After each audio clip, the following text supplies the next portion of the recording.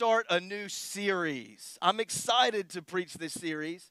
God spoke this to me in my own devotional time. He was speaking this. This came out of that time. And can I just be honest with you? It is out of those times when I'm spending time with the Lord, not with an agenda to get a message, but just genuinely spending time with Him. When He speaks to me, that's where the best messages come.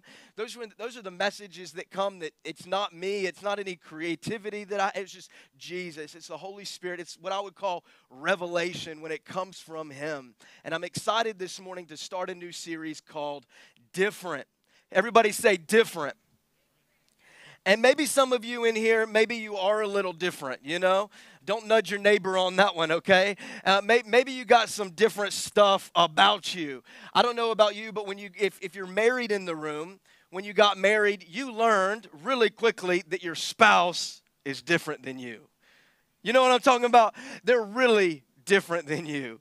I don't know how many different people we have in here, but what I want to talk about in this series is the fact that we are meant as believers, as Christians, as born-again believers, to be different. We are meant to stand out of the crowd. We are meant to live differently. We're meant to believe differently, think differently, and have a difference about us that people should notice the difference about us. And notice that I didn't say we're meant to be weird, okay? There's some weird Christians out there. Nobody in this room or nobody watching online, but there's some weird Christians out there. You know who I'm talking about, right? We're not meant to be weird, but we're meant to be different. We're meant to, when we go to work, when we live our lives, for people to say, listen, maybe I don't know exactly what it is, but there's something different about that person. There's something different about him. There's something different about her. But I think so often we try to blend in. We try to conform, a biblical word there, conform. We try to, I don't necessarily want to stand out. I don't want to make waves. I don't want to be different. I'm cool with being like everybody else. I just want to be successful. I just want to tuck my head in and go for it. But listen, as believers, we're called to be different. We're called to be different. The Bible, listen to me, is full of instruction about being different. Full of instruction about being different. It says it different ways. Romans chapter 12, it says, do not be conformed to the ways of the world, but be transformed by the renewing of your mind. Don't be conformed to the way everybody else is doing it. Don't be conformed to the belief system of the world. Listen, you're meant to get your opinions, you're meant to get your belief, you're meant to get how you view the world from God, not from everybody else, not the world systems. John 17:14 says, we are not of this world. We're not of this world. A lot of us watching, a lot of us in the room maybe know what it means to be an alien or an expat in another country. Some of you've lived in other countries, many countries you've lived in. Listen, the same way as believers, we are not meant to be of the world.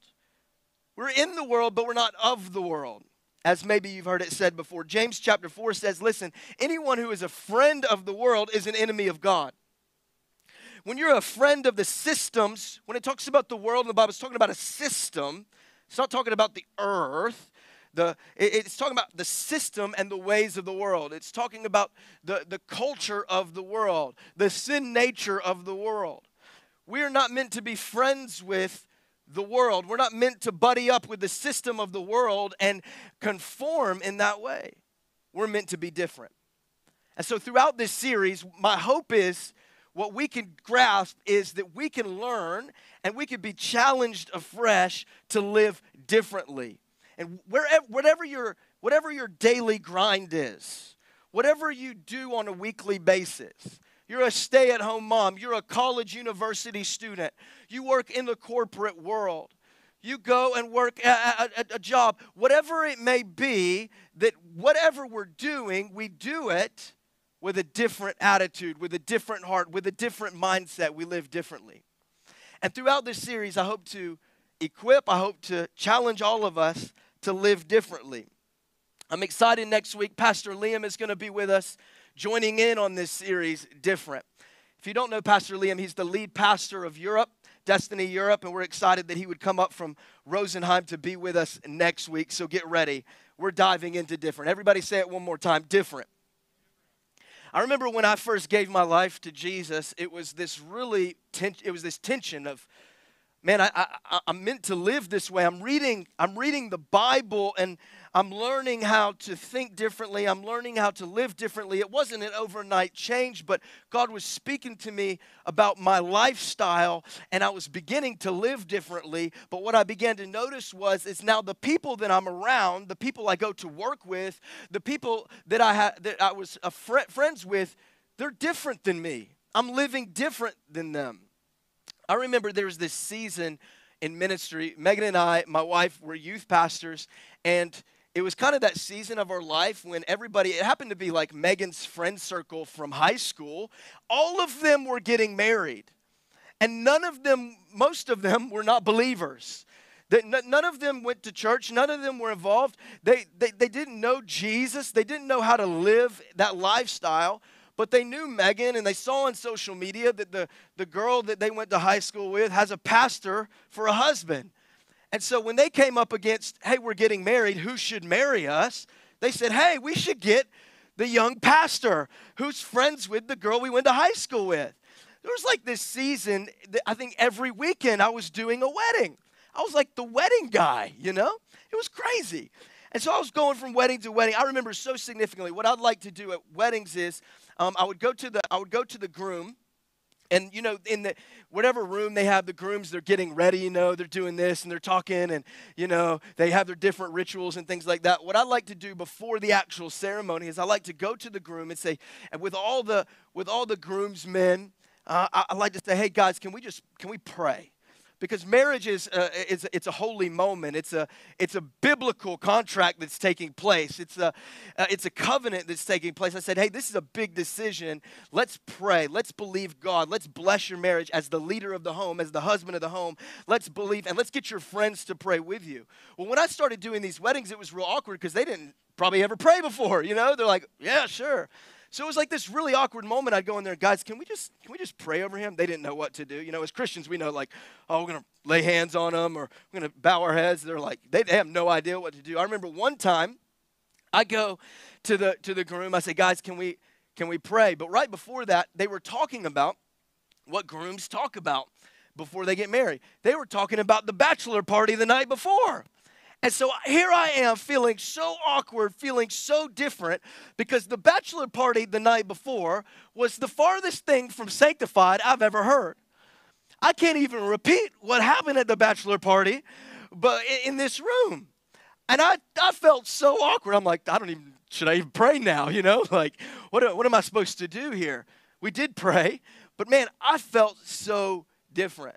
Maybe some of you in this room, you go to work, you go to different areas, you've got friends, you've got a circle of influence around you that there's times when there's conversations going on. There's times when there's certain lifestyles being lived that you feel so different. Maybe that you used to feel different and now you've just joined in it, and to them you don't look any different. And they're asking the question, well, they go to church, they believe in God. What makes them different than me? They do the exact same things. They talk the same way we do. This is why we're called to be different. We're called to be different. The Bible has characters in it that we're going to study that are different. In fact, the characters in the Bible didn't make it in the Bible by being average and by being normal. They didn't get recorded in history because they were normal. Noah didn't get recorded in history because he said, you know what, nobody else is building a boat. I think I won't build a boat. Everybody else is saying I'm crazy. The weather report is it's not going to rain, so I don't know if I'm going to build a boat. No, Noah was excommunicated. He was different. There's people in the Bible who are so different. They live differently. And the one I want to zero in on today, his name is David. David was different. David was different. You know the David who killed Goliath with a sling and a stone. You know the David, right, that was the shepherd boy. He was tending the sheep. He had 8 brothers. He was one of 8 brothers, and he was actually left out in the field when Samuel came to look for the next king. They thought, David's definitely not the king. He's different. let's leave him tending the flock. David was different. David was different. David was the giant slayer. You know, you watch sports and they talk about, oh, this is a David and Goliath match. You know, this is the little guy versus the big guy. He was different. He was different. He was a worshiper. In fact, he was different than so many different characters and his surroundings in the Bible. I want to read to you really quickly an excerpt out of 1 Samuel chapter 17. Now, this is the story right when David is about to kill Goliath. We read a lot about David up until this point when Samuel the prophet comes to anoint him king. He was anointed, went right back to tending the flock. Then David began to serve, and Saul, who was the king at the time, began to serve in his kingdom. And anytime this evil spirit, anytime that Saul was troubled, David would play an instrument with the lyre for him because he was a great musician. He learned it while he was a shepherd. He learned it in the field. And now David is about to face Goliath. And I want to read, because I'm going to introduce the title of the message today. This is where God spoke to me. 1 Samuel chapter 17, verse 12. Now David was the son of an Ephraite named Jesse, who was from Bethlehem. I don't know anybody else from Bethlehem in the Bible, do you? He was from Bethlehem in Judah. Jesse had 8 sons. And in Saul's time, he was very old. Jesse's 3 oldest sons had followed Saul into war. They were in war with the Philistines. Goliath was a Philistine. The firstborn was Eliab, the second Abinadab, and the third Shammah. David was the youngest. Do we have any youngest watching online? Do we have any youngest children? Only children, maybe you're always left out. He was the youngest. The 3 oldest followed Saul. But watch this. This is where God spoke to me. But David went back and forth from Saul to tend his father's sheep at Bethlehem. David went back and forth from Saul to tend to his father's sheep. The 3 oldest sons were in the battle. They were on the battle lines. But the whole reason that David ended up fighting Goliath in the first place is he was bringing food from Jesse, his dad, to the oldest sons when he heard about this giant Philistine who was challenging everyone, and no one would fight him. No one would fight Goliath. And then here David is coming now from the field where he was tending the sheep to deliver food to the battle, to the fight where his brothers were, hearing that Goliath was on the scene, challenging them, and all they had to do is defeat this one guy and the Philistines would surrender. But nobody would do it. I want to talk to you out of the subject today, from the field to the fight. From the field to the fight. Listen to me. The fight for me, this represents your daily grind. This represents the job that you go to. This represents the area of life that you're working to progress. This represents the fight you have trying to raise your kids. Can I get an amen? This represents the daily acts. You see, in the Bible, the Philistines represent the world, represent the systems of this world. And David, instead of being like the rest of the soldiers constantly in the fight, well, none of them fought, they just stood there in fear. David would go from the field where he was tending his father's sheep to the fight. You see, the field represents the place of intimacy. This represents that place of devotion with God. The field, it represents that place, your relationship with God, the time that you spend with God. The field represents the place where God trains you up, where God speaks to you, where you hear His voice. It represents the time that you plug on the worship music and you go on a run and you go on a walk. It represents that time in the morning, maybe for some of you, where you sit down and open up the Bible, or you read that devotional and you say, God, speak to me. The field represents that place. And what I see in Scripture is the thing that was different about David was the field. The field was different. And it shows up in many different areas of his life. First of all, he was different than anybody else in the Bible. David was the only one that the Bible says was a man after God's own heart. God doesn't say this about anyone else in the Bible. David was different. He was a man after God's own heart. And do you know where he learned that? He learned that in the field. He learned that when he was tending the sheep. He learned that when he was sitting there watching the sheep eat grass like he had done from day to day, hour to hour, and he was playing the lyre and he was singing songs to the Lord. He learned it in the field. 1 Samuel 13:14 says that God looks for a man after God's own heart. He's going to anoint a king that's after God's own heart. And then the moment in 1 Samuel chapter 16 when David is out tending the sheep and his brothers, the prophet Samuel has come. Now I'm going to anoint a king. He's going to be one of Jesse's sons. All the sons come before Samuel, the prophet. But God tells Samuel, this isn't him. This isn't the king. And he says, is there any more sons? Yeah, there's one. He's in the field. Say it with me. He's in the field. Okay. He's in the field. He's different. He's the youngest. He's different than all the rest. He's in the field. Bring him here. That's when Samuel anoints him king, because then that's when God spoke to Samuel and said, listen, you've looked at all these. They look like kings. But in 1 Samuel chapter 16, he says, listen, God doesn't look at the outward appearance. God looks at the heart. God looks at your heart. You see, in the fight, it's all about the outward appearance. It's all about what everybody looks like. It's all about what you look like to your boss. It's all about what you look like to your colleagues. It's all about how people perceive you. But listen, that's not what God looks at. God looks in the field to see if there's anybody with a heart after him. It is your heart that sets you apart from everybody else. It's not about your actions. It's not about your behavior. It's your heart. If your heart is right, your behavior is right. If your heart is right, your action is right. That's why so many people have been deceived about Christianity. They say, well, if I'm going to be a Christian, well, then I got to do all these things, and I can't do all these things because that's no fun. I don't want to be a Christian. But what they don't know is when you give your life to Jesus, he transforms your heart, and it's those things that come later. Your heart sets you apart.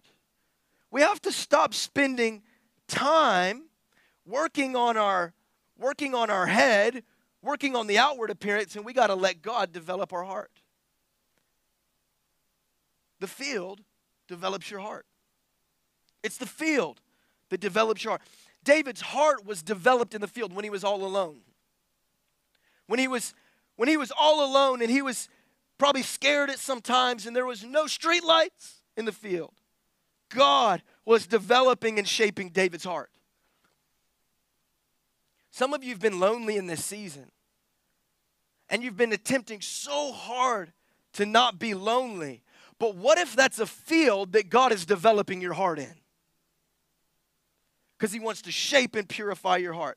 We got to quit waxing the car and work on the engine. It's like when I took my car to get washed, and then literally the next day, Megan drove it around and she said, it's stalling out, something's wrong, and I took it. I love in Germany the car service here. I said, this is what's happening. He said, 5 minutes, I'll fix it. I'm like, okay, cool. 5 minutes, there was a weasel that ate the thing. It wasn't the exterior, it was the interior, but so many of us ignore the interior. We think, oh man, I'm just going to turn up the radio and ignore what's happening on the inside. I'm going to turn up the noise of my life and ignore what's happening inside my heart. I'm going to be around more people. I'm going to get more busy. I'm going to watch more Netflix. I'm just going to drown out whatever's going on around me, and I'm going to focus on the outside, but God is trying to develop the heart. David was different than his brothers. He had developed a heart in the field. He had developed a heart. He developed something that God was trying to do. He was different than his brothers. One after the other came before Samuel and said, this isn't the king. This isn't the king. Maybe he looks like a king, but he's not the king. There's still one in the field. There's still one in the field. Because the field, watch this, the field is where you find God's favor. The field is where you find God's favor. the anointing, see, David came before Samuel, and Samuel poured the anointing oil on him to say, you are now going to be the king. You know what that anointing oil meant? That anointing oil, now it means you are favored by God. The favor of God is on your life. So anytime you ever hear somebody's being, oh, they're anointed. Listen, you're anointed. God can anoint you. God's favor can be on your life, but the anointing is developed. The favor is developed in the field. The favor's developed there. He was the only brother who was anointed, but he was also the only one that was in the field. Listen, the very thing that you feel like sets you back, David wasn't even invited to the party to become anointed king. The very thing that you felt isolates you, that sets you back, would use to say, no. My favor is on this one. My hand is on this one. You thought everybody else ignored you. You thought that thing set you apart, isolated you. Nobody wanted to be around you. Nobody wanted to be with you. You thought that thing, but that's the very thing and the very place that God would use to set you up and to set you apart. He was in the field. Just because, watch, just because nobody else sees you doesn't mean God doesn't see you. You've been trying to get attention from your superior, and they're not paying attention. But somebody is. But he sees you in the field. He sees you where nobody else sees you. You have to understand that God's favor on your life is greater than anybody else's favor. I don't care who's in charge of the paycheck. God's favor is greater than their favor on your life. God's favor puts you in the front even when you feel like you're in the back. It's God's favor on your life. You've been praying, you've been seeking God all along your college. You've been praying, you've been seeking God. All along your colleagues have been preparing. They've been preparing the keynote. They've been preparing this idea and that idea. But you've been spending time praying and you're wondering, man, am I wasting my time doing this? No. God's favor's on your life.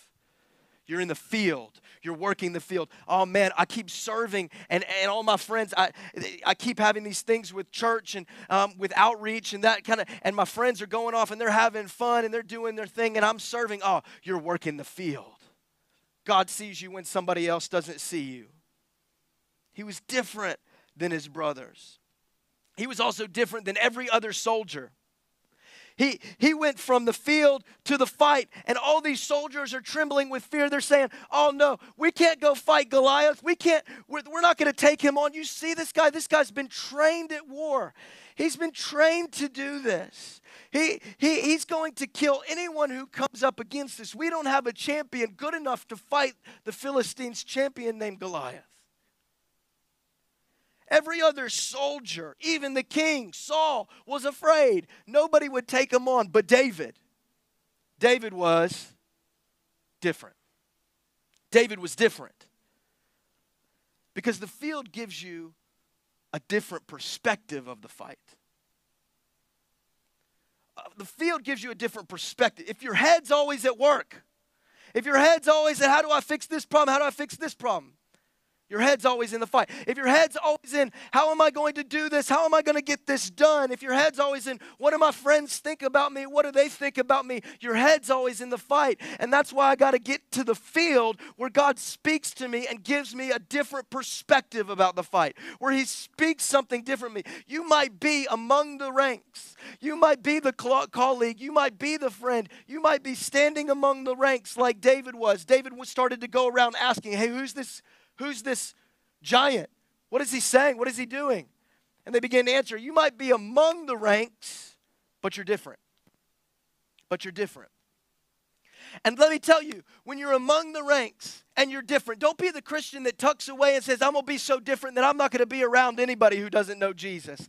I'm just going to shut down. No, I got to be, man, get around some people who need Jesus, but they need to see that you live differently, that you think differently, that you have a different perspective.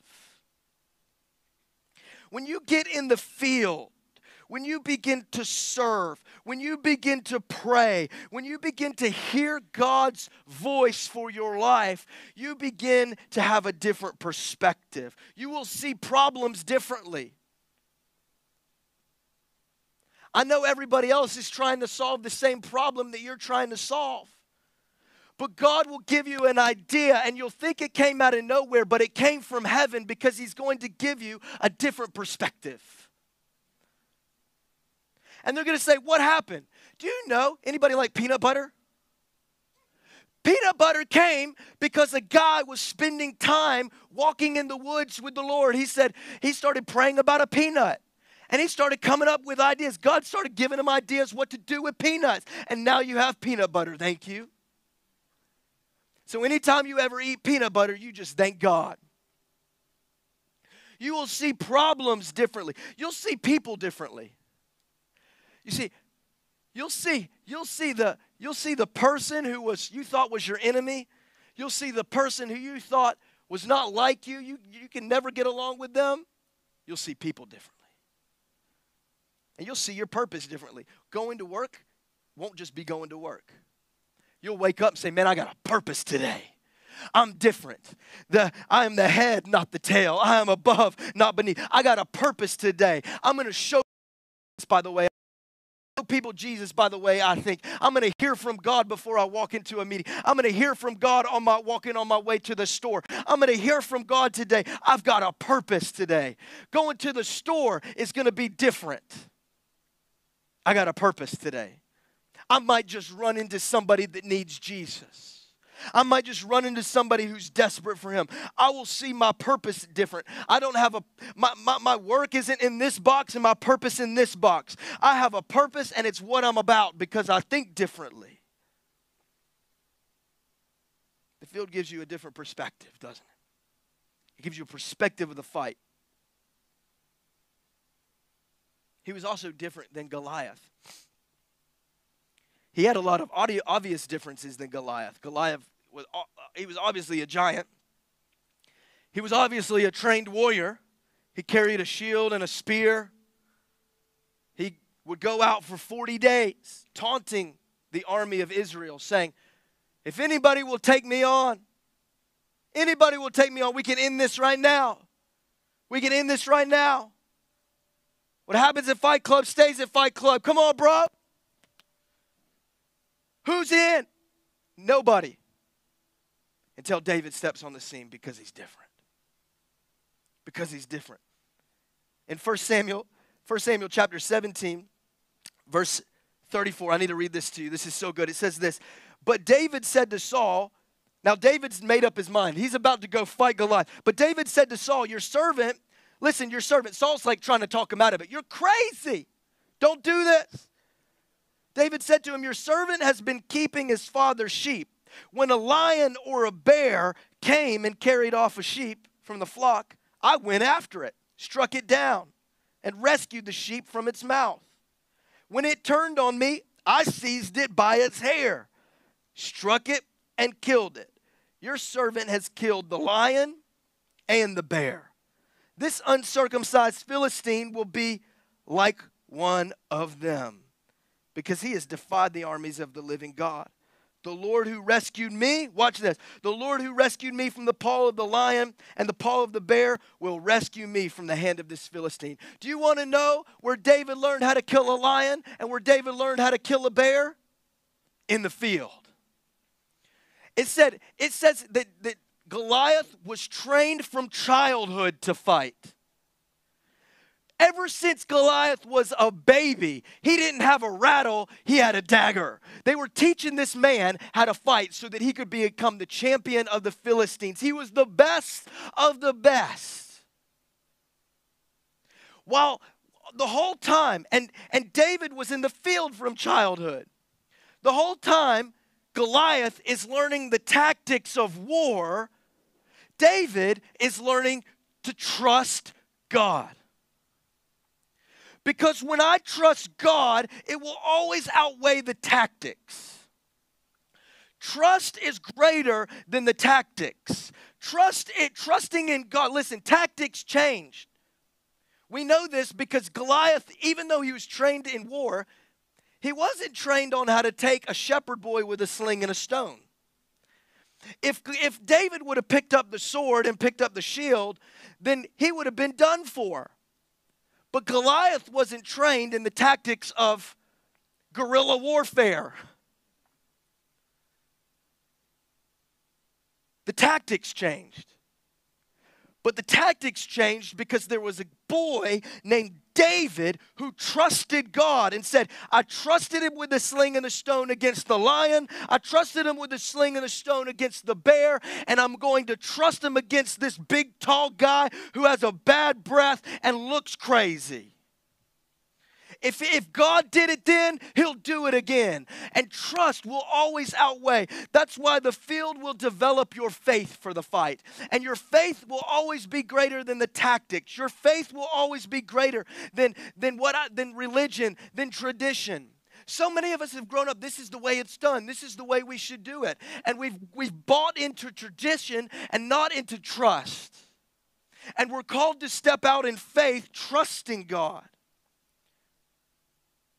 If you do that, if you just be somebody who trusts God, people will notice that you're different. Guys, this is the way we've always done it. What do you mean? I don't know. I feel like God is telling me to do this. I know it's crazy. I know this isn't. I know it's a sling. I know it's a stone. That's nuts. I mean, I'm pretty accurate, but I trust God. But I trust God. We've got to learn how to trust. And then later, this is what I love about David. I'm just trying to show you David's character. David was different than Saul. You see, Saul was the king. David was anointed to be king, knew that he was going to be king, and worked for Saul. Then Saul got so jealous because David became a warrior and started to kill more people than Saul. And everybody began to sing David's praise. Look at David. He's killed his tens of thousands, and Saul's killed his thousands. And Saul began to get jealous. Jealousy struck in, so he decided to kill David. So then David left the kingdom, still not king yet, being hunted down by the king, hiding in caves, running for his life, still trusting God. You see, the cave wasn't any different than the field. David was alone again. David was rejected again. But Saul was hunting him down. David had the opportunity. 1 Samuel, what is that next one, Sam? Do you have that up there? 1 Samuel chapter 24. Saul comes into the cave. He came to the sheep pens along the way. A cave was there, and Saul went in to relieve himself. Saul is hunting David. David and his men were far back in the cave. The men said, "This is the day the Lord spoke of when he said to you, I will give you your enemy into your hands for you to deal with as you wish." Then David crept up unnoticed and cut off a corner of Saul's robe. David had the chance to kill Saul. But instead, he cut off a corner of his robe. And you know what? He felt bad about it. He felt convicted about it. About even cutting off this man's robe who was trying to hunt him down and kill him. Do you want to know why? Because the field will develop your character. The field develops your character. Your character is shaped in the field. Who you are when nobody else is looking. Who you are when you have the opportunity to get ahead. Who you are when you have the opportunity to win. But it's still a conviction from God that you ought to live this way. I'm telling you, God will develop your character in the field. God refines your character in the field before he ever reveals you. Before you're revealed to everybody, before David was king, he was refined in the field. Before they ever said, here's King David, he was in the field. Small beginnings will set your character up for big endings. You thought what you're doing right now is small. You thought what God put in your hands is small. Come on, Team Destiny, those people that are serving. You thought, man, playing that instrument, this is just small. You thought plugging in a microphone, this is just small. You thought, man, this job opportunity that I got, this is just small. You thought this opportunity I got to serve, you thought it was small, but small beginnings are what God uses to set you up for big endings. He refines you in the field. He develops your character there. Listen, if you're too big to serve, you're too small to lead. God is developing your character in that place of serving. I started going this YouTube rabbit hole, you know what I'm talking about? And of like tier 1, tier 2 military teams, like the Navy SEALs, Delta Force, and all these special forces. I started going I want to know what kind of gear they have and all this stuff. This is so cool, because I was watching a Netflix show about Navy SEALs, so I thought, man, maybe I'll go down the YouTube. I want to know more, So I started researching. I'm a nerd, I know. And I was watching one of these Navy SEALs who had been a Navy SEAL for, I think he said 20 or 30 years, and they were asking him, they were interviewing him, they said, what made you want to be a Navy SEAL? He said, I enlisted in the Navy. I was on the boat. That very first year I enlisted, and then some guys got on the boat who looked differently. This is how he said it. They look differently than everybody else. And he said, I don't know what it is, but I want to be what they are. They said, well, they're SEALs. That's when he enlisted into the Navy SEAL training, into BUDS and all this. He said, I'm going to be a SEAL. You see, he saw that these guys were different. They looked differently even. They acted differently. They walked differently. There was something about them because they've been in the field. They've been refined. They've been shaped. Every little thing. They've been moldable. They've been teachable so that they could survive in the fight. And I'm telling you, this is what God does in the field. And you'll be, if you want to live differently than everybody else, then you got to live differently than everybody else. You see what I'm saying? We like to look at everybody else and say, man, I wish I had that penthouse. Woo. I wish I had that car. I wish I had that job. I wish I had that influence. I wish I had that gifting. And we wish a lot, but what we don't do is we don't decide I'm going to live this way. They live differently. They train differently. They do different stuff to get a different result. If we're going to be different, we got to live different. God develops my character in the field. He develops my heart in the field. He gives me different perspective in the field. If I'm gonna live in the fight, I've got to go from the field to the fight. You find yourself. You find who God has created you to be. God reveals your identity in the field. It was in the quiet times, in the lonely times that God began to speak, this is who you are, Daniel. This is who I've molded you and shaped you to be. You meet God and you find God in the field. Can you stand to your feet with me this morning, today? I believe God wants to speak to us, and He's going to challenge us the next couple weeks to live, think differently. And I want you to think about the context that you live in, the influences that you have, the people that you're surrounded by. And the first question you ought to ask yourself is, do I actually stand out from them? Do I actually stand out from them? Or do I talk about the same things they talk about? Do I live the same way they live? And then you need to ask yourself, how has God wired me differently? How might I stand out? Not for the sake of standing out, but for being in the field with Him. You need to get to the field where God refines you. Can you close your eyes with me today? Maybe you're in here today and you've never had a relationship with God. Maybe you're watching online today and you've never made that decision to say, Jesus, I want you to be the Lord of my life. I'm going to step into the field where I have a relationship with God. I'm tired of living in the fight. I've walked away from God, and I want to rededicate. I want to make a decision today, not just to come to Him, maybe to come back to Him. Maybe you've walked away from Him in different ways of your life. If you're in the room and that's you, all eyes closed, can you just lift a hand in the air and say, I'm coming to Jesus today for the first time, or I'm coming back to Him? See that hand? Yes. If you're watching online today, there's going to be a I want to get you resources. If you're in the room and you made that decision, come see us. Come see us, and we want to give you resources as well. It's the greatest decision you'll ever make. Let me pray that I could have a relationship with God again. You are the Lord of my life. It's not my will anymore. It's your will. I want to live for you. I may not know what that looks like, but I'm going to live for you. I'm going to live differently.